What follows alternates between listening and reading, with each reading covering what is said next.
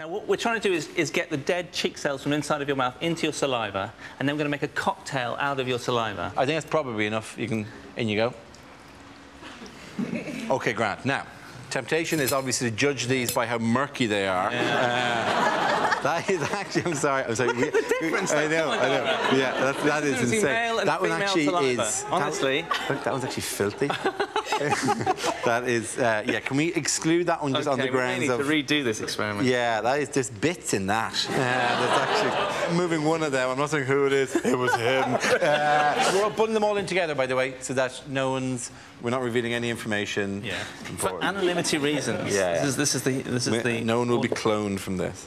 OK, mixture of... OK, Grant. Cells. There's a membrane on the outside. We need to get through that membrane. Right. What is the membrane made of? It's lipids, so these are fats. Right. So we need to get through the fats, we need to get into the cytoplasm, we need to swim through the cytoplasm, we need to hit the nucleus, we need to drag the DNA out. This is an enormously complicated thing to be doing. How do we get through the fats, firstly?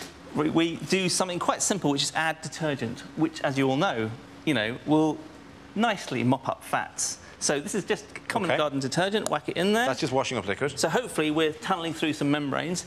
Now, this is just pineapple juice.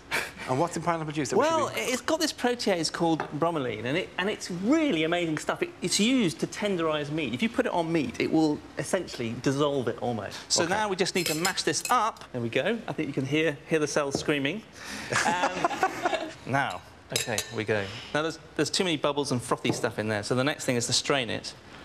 So I'll try to... You really have all the gear, don't you? Try this at home with the old vodka martini. You're like that cocktail shaker you never use, that you got as a wedding present or something. And So true, so yes, true. it is, yeah. So... OK. Oh, wow. There we go. That's quite exciting. OK, that's quite clear. Now, we're going to get the DNA to come out of this solution by marrying it with this alcohol, where it's not such strong alcohol, that it doesn't dissolve. The DNA doesn't dissolve as strongly in it, so it will sort of precipitate out. By the way, just check how that is. What percentage that is? This is 88%. OK, go on. Oh, yeah, go on. Really okay. Oh, no, don't. Well, that's probably enough. That's properly now. Usually. Yeah. OK. Polish vodka? While you're doing that, yeah. Generations of Poles. We know how to drink that stuff. Oh, Jesus. This was the real experiment, by the way. It was worth it just for that. Oh. I think inside, is it down here now? Why is that your national drink? That is horrible. Oh, God. Oh, wow. Bits of my throat, everything. That's... DNA? Yeah. Oh, I'd say, yeah. Blood, actually. So we're going to get a layer of alcohol that's going to sit on top of this solution.